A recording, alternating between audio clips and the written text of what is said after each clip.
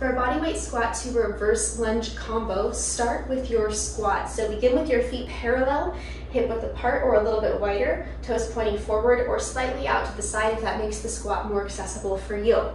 Drive your hips back and bend your knees as you inhale and lower into your squat. Exhale, stand up. Now we'll go into our reverse lunge. So keep your weight over one foot as you step your other leg back behind you into this reverse lunge. With the reverse lunge, remember we want to keep width between our feet about hip width apart so we're not on a tightrope. We want to keep our front knee aligned over about the middle of our front foot. Torso is tall, hinged forward just slightly. Glutes are loaded up, core is engaged, and now step it up, switch sides. Step back, step forward, squat again. Now you can alternate which side does the leading with that lunge and continue.